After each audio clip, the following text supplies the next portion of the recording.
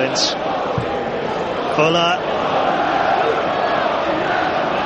Lovely run by Ricardo Fuller. Oh, mesmerising! What a sensational goal! A dagger through the hearts of West Ham United. And Ricardo Fuller, 2 minutes since coming on, has scored a wonderful individual goal. Well, it's a great goal, and that's what he's so good at. He's so unpredictable, Fuller. And really, you get tight at your own peril, and he twists and turns, and he's very, very difficult to read. Ball comes in, he does ever so well.